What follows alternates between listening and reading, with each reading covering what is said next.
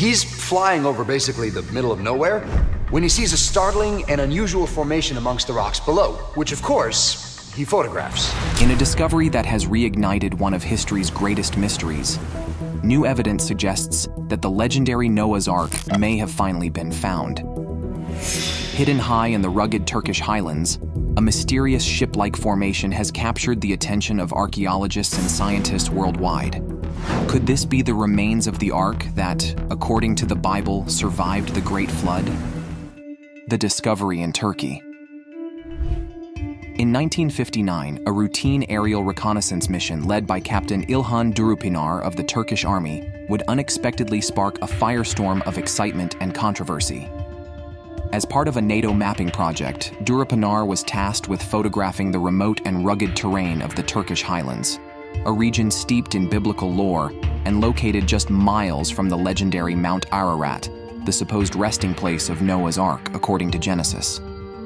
As Durupinar flew over the desolate landscape, his keen eye spotted something peculiar among the rocky crags below. The unusual formation, nestled in the mountains of eastern Turkey, bore an uncanny resemblance to a massive ship. Intrigued, Durupinar captured several photographs of the anomaly before returning to base, unaware that he may have just stumbled upon one of the greatest archaeological mysteries of our time. When the aerial photographs were developed and analyzed, experts were stunned by what they saw. There, etched into the barren Turkish landscape, was an unmistakable outline of a ship-like structure, measuring an astonishing 515 feet in length, a dimension remarkably close to the biblical description of Noah's Ark, which was said to be 300 cubits long, or roughly 450 feet. News of the discovery spread like wildfire, igniting a passionate debate among scholars, religious leaders, and skeptics alike. For those who had long believed in the literal truth of the biblical flood narrative, the Durupinar site represented a tantalizing piece of evidence, a potential confirmation of the Ark's existence that seemed to validate their unwavering conviction. Believers from around the world hailed the find as a milestone in biblical archaeology, their excitement palpable as they anticipated unraveling the secrets hidden within the mysterious formation. This discovery stood as a powerful symbol of faith's enduring influence, bridging ancient scripture and modern exploration. However, not everyone was convinced. Many scientists and archaeologists approached the discovery with a healthy dose of skepticism, arguing that the peculiar shape could easily be explained as a natural geological formation carved by the forces of erosion and weathering over countless millennia. The biblical flood narrative. At the heart of the fascination surrounding Noah's Ark lies the biblical account of the Great Flood, a cataclysmic event that has captivated the imaginations of generations. According to the book of Genesis, God looked upon the wickedness of humanity and determined that the earth had become corrupted beyond redemption. In his divine wisdom, he resolved to cleanse the world of its impurities and start anew. Amid this impending doom, one man found favor in the eyes of the Almighty: Noah, a righteous and blameless individual in his generation. God commanded Noah to build an ark, a massive vessel designed to preserve life in the face of the coming deluge. The dimensions of the ark were meticulously specified: 300 cubits in length, 50 cubits in width, and 30 cubits in height, equating to approximately 450 feet long, 75 feet wide, and 45 feet tall. For 120 years, Noah labored tirelessly to construct the ark, following the divine blueprint and using gopher wood, a now extinct species of timber, to craft the enormous ship. As the appointed time drew near, God instructed Noah to gather his family and a representative pair of every animal species on Earth, ensuring their survival and the continuation of life in the post-flood world. When the fateful day arrived, the heavens opened, and a torrential rain descended upon the earth, the likes of which had never been seen before or since. For 40 days and 40 nights, the floodwaters surged, consuming every inch of land and destroying all living things that drew breath. The ark, borne aloft by the rising waters, became a solitary beacon of hope amid the chaos and devastation. As the rain subsided and the floodwaters began to recede, the ark came to rest upon the mountains of Ararat, a sacred site that has long been associated with the biblical narrative. After more than a year adrift on the endless expanse of water, Noah and his family emerged from the ark, stepping out into a world reborn. The story of Noah's Ark and the Great Flood holds immense theological significance, standing as a powerful symbol of God's judgment against sin and his unwavering commitment to the preservation of righteous life. It serves as a reminder of the consequences of moral decay and the importance of obedience and trust in the face of adversity. However, the nature and extent of the biblical flood have been the subject of much debate among scholars and believers alike. Some interpret the account as a literal description of a global cataclysm, while others view it as a metaphorical or localized event, possibly inspired by ancient flood myths from the Near East. Geological evidence for a historical flood. As the debate surrounding the historical accuracy of the biblical flood narrative rages on, a remarkable discovery in the late 20th century added a new dimension to the discussion. In 1997, a team of geologists led by William Ryan and Walter Pittman of Columbia University uncovered compelling evidence of a massive flood in the Black Sea region, an event that could potentially correspond with the timing and location of the biblical deluge. Known as the Black Sea Deluge theory, Ryan and Pittman's research suggests that around 5600 BC, the Black Sea was a freshwater lake, isolated from the Mediterranean Sea by the Bosporus Strait. As global temperatures rose following the last ice age, melting glaciers caused sea levels to rise dramatically. When the Mediterranean finally breached the Bosporus, a catastrophic flood ensued, with water pouring into the Black Sea basin at an astonishing rate of 200 times the volume of Niagara Falls. The impact of this deluge would have been nothing short of apocalyptic for the Neolithic farming communities that thrived along the shores of the ancient lake. As the floodwaters surged, entire settlements were submerged, forcing people to flee for their lives and seek refuge on higher ground.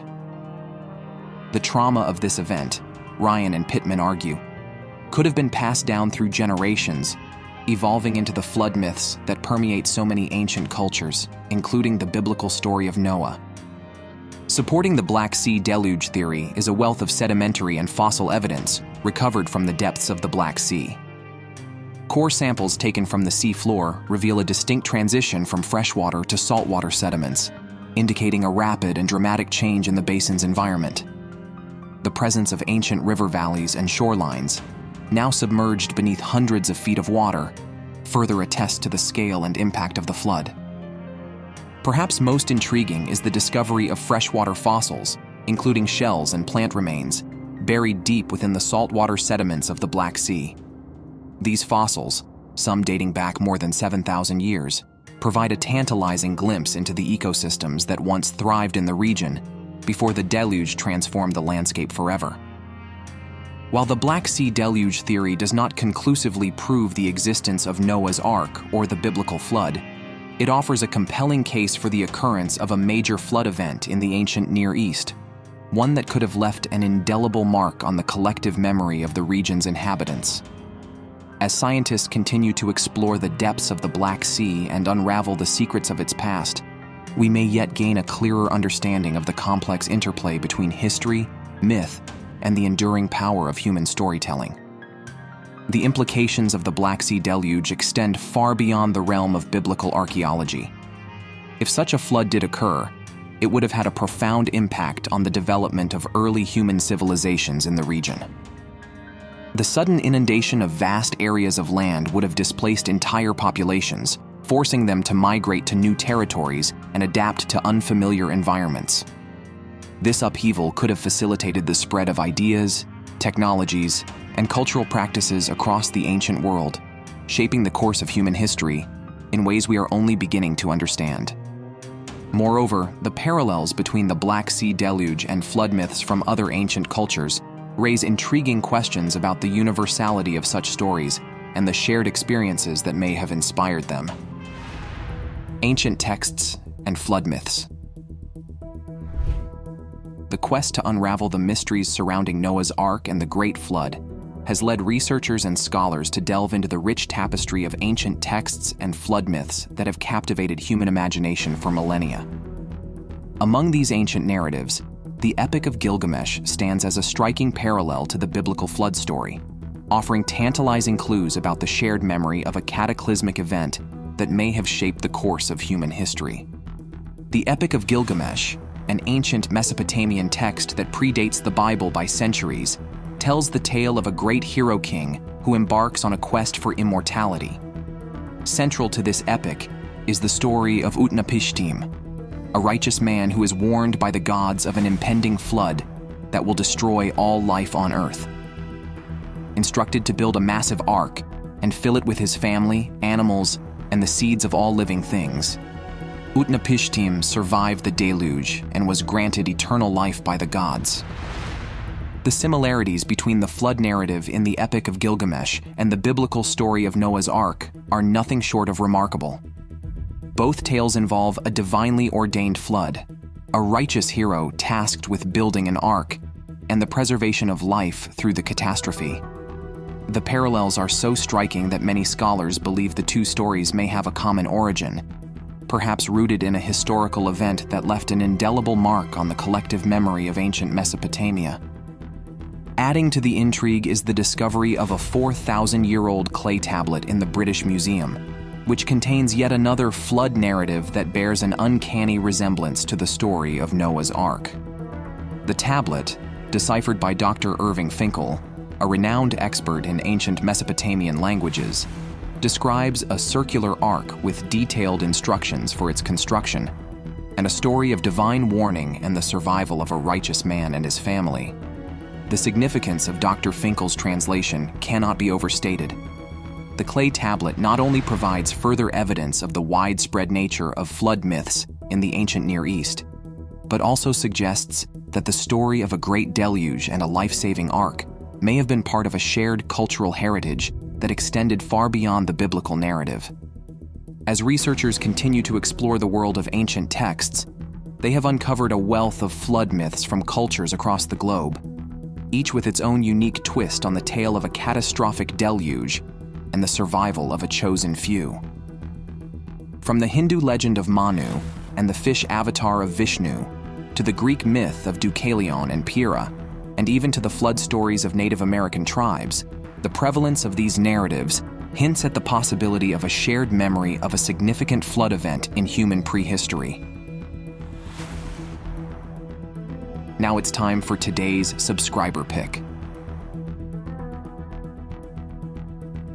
The Noah's Ark story and the biblical flood were long thought to be unconnected to science, but then revelations were made due to discoveries of ancient sea animals on mountains, suggesting that massive floods covered the Earth in the past. And now, scientists finally found evidence for Noah's Ark. Advanced radar imaging has revealed a startling discovery beneath Mount Tenderek in eastern Turkey, a massive ship-shaped anomaly buried deep. Its dimensions, over 500 feet long and 100 feet wide, align remarkably with the biblical description of Noah's Ark. Scientists are now eager to conduct advanced studies for definitive proof. However, the challenging terrain of the mountain and various restrictions are causing problems. What are your thoughts on this? Let us know in the comments. The Durupinar Site Investigation. Nestled in the rugged mountains of eastern Turkey, the Durupinar site has long been a focal point for those seeking tangible evidence of Noah's Ark. This peculiar geological formation, which bears an uncanny resemblance to a massive ship, has captivated the imaginations of researchers, adventurers, and believers alike, sparking a series of investigations that have sought to unravel the secrets of this enigmatic location. The early expeditions to the Durupinar site, led by intrepid researchers such as Dr. Arthur Brandenberger and Dr. Ron Wyatt, were driven by a passionate belief in the literal truth of the biblical flood narrative. Armed with little more than their faith, determination, and a handful of basic survey tools, these pioneers of Ark research conducted initial surveys and excavations at the site, hoping to uncover conclusive evidence that the peculiar formation was indeed the remains of Noah's legendary vessel. As interest in the Durupinar site grew, more sophisticated scientific investigations began to take shape. Geological surveys, employing advanced techniques such as ground-penetrating radar GPR, were conducted to probe beneath the surface of the formation, revealing tantalizing hints of a structure that seemed to match the dimensions and shape of an ancient ship. These findings, while not conclusive, added fuel to the fire of speculation and debate surrounding the site's true nature. One of the most controversial claims about the Darupinar site came from Ron Wyatt, who introduced the concept of drogue stones as evidence of the Ark's presence. Drogue stones, in maritime contexts, are devices used to slow or stabilize a vessel.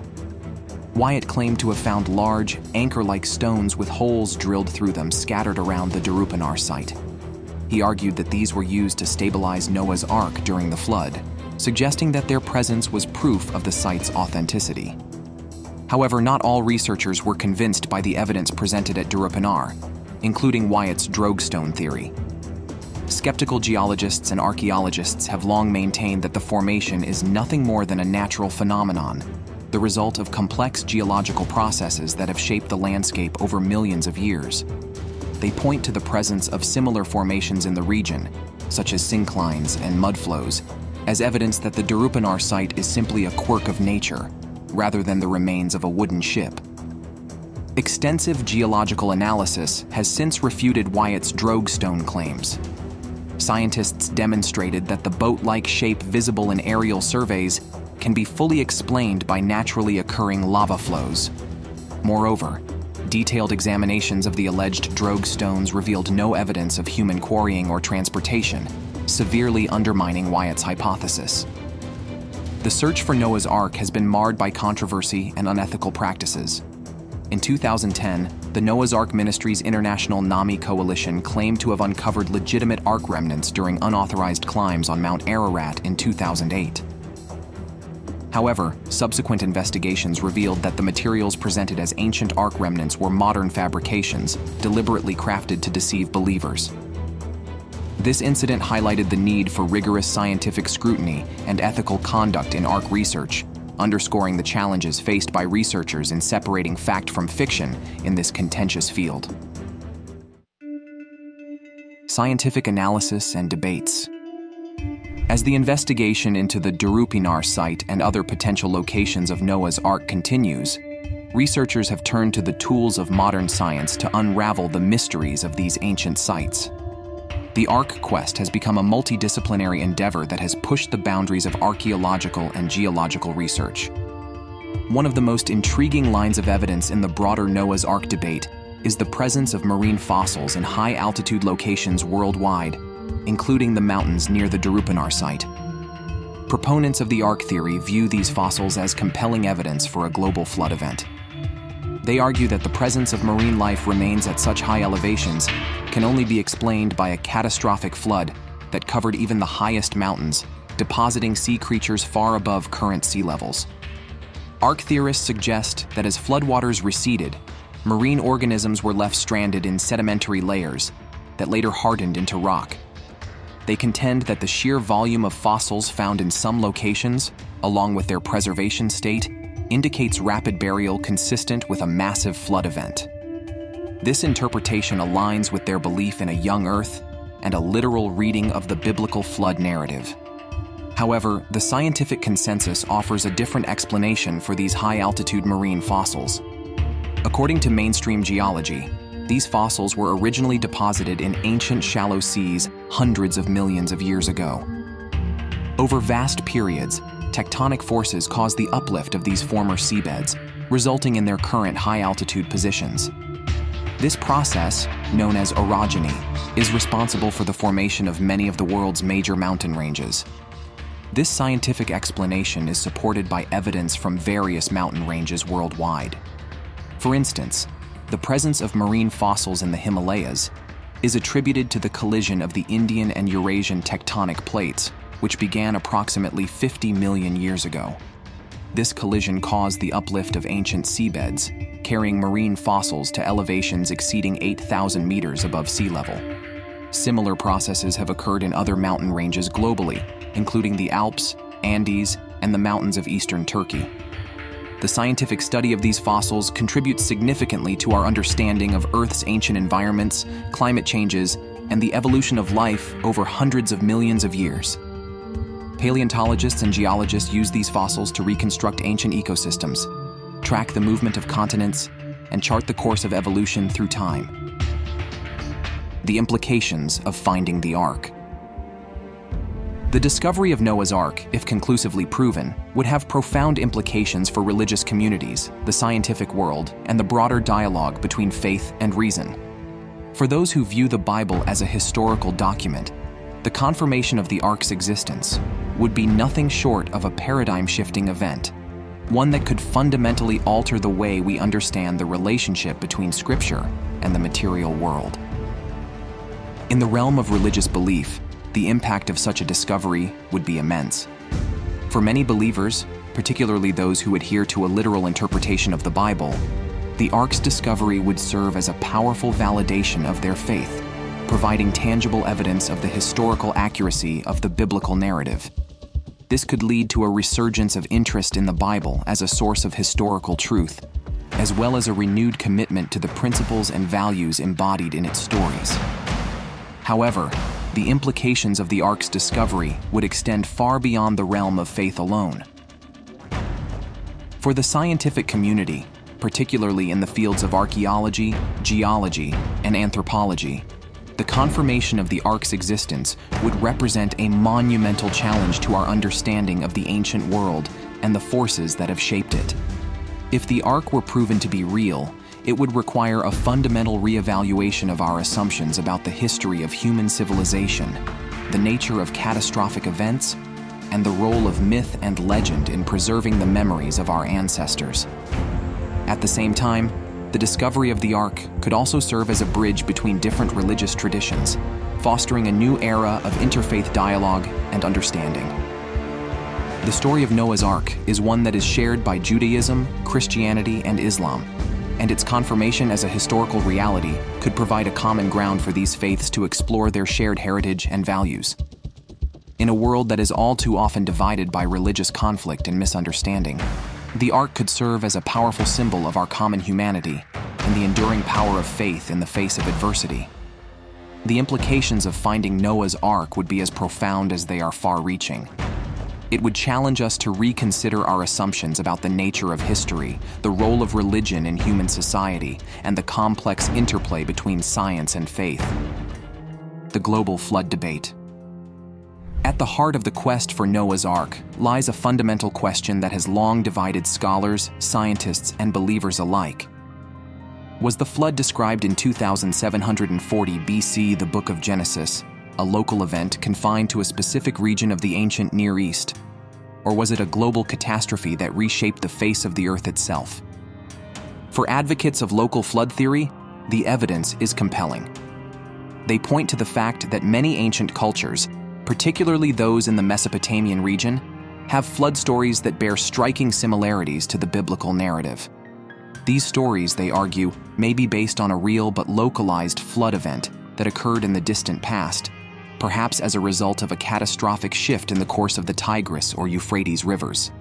Moreover, the local flood theorists argue that the geological evidence for a global flood is simply not there. While there are certainly signs of ancient catastrophic events in the Earth's history, such as the Younger Dryas impact hypothesis or the end Pleistocene extinctions, these events do not align neatly with the timeline or the scale of the biblical flood narrative.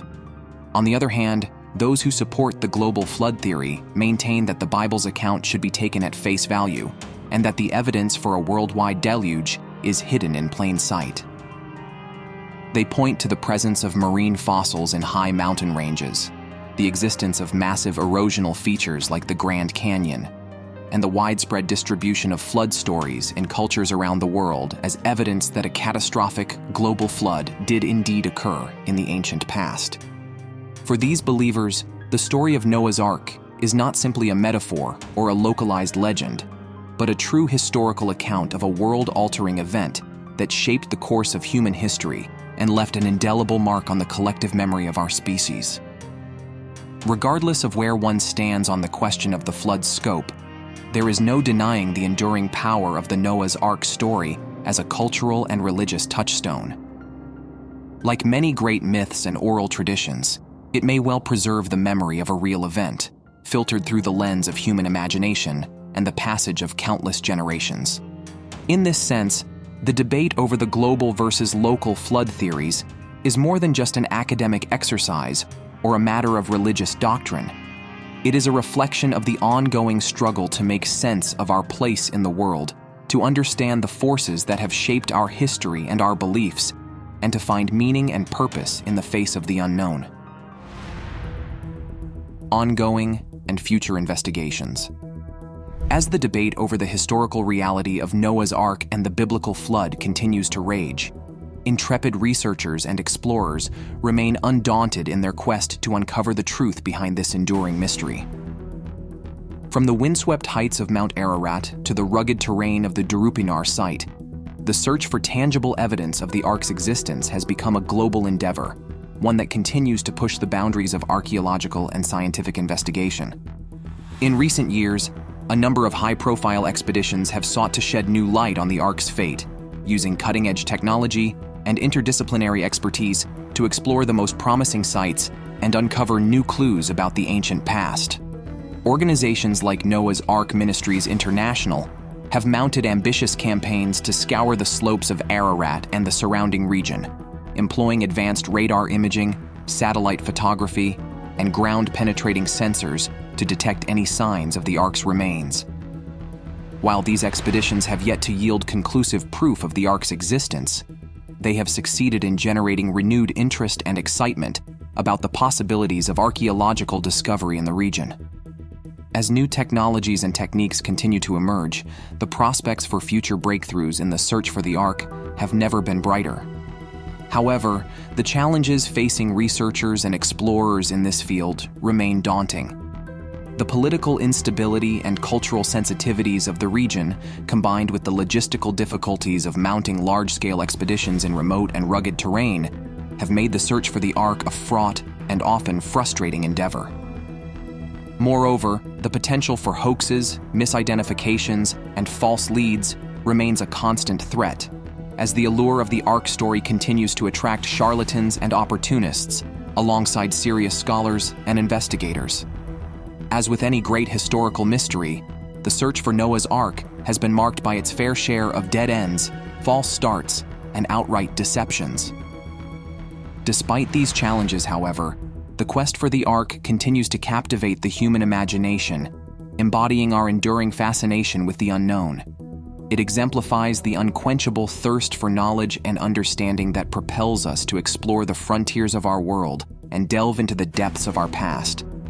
As we look to the future of Ark research, it is clear that the road ahead will be long and arduous, filled with obstacles and uncertainties at every turn. But it is also a road that holds the promise of incredible rewards, both in terms of scientific discovery and in deepening our understanding of the human story and the forces that have shaped it.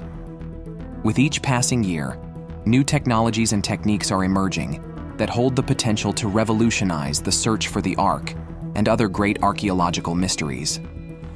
From advanced satellite imaging and remote sensing to cutting-edge methods of materials analysis and dating, the tools at our disposal are becoming ever more sophisticated and powerful, allowing us to peer deeper into the past than ever before. But ultimately, the success of the ongoing and future investigations into the mystery of Noah's Ark will depend not just on the tools and techniques we employ, but on the spirit of curiosity, determination, and wonder that drives us to pursue this great quest in the first place. For as long as there are those who dream of uncovering the secrets of the ancient world and the enduring power of human belief, the search for Noah's Ark will continue to inspire and captivate us, drawing us ever closer to the truth behind one of the greatest stories ever told. Thanks for watching, and we'll see you in the next one.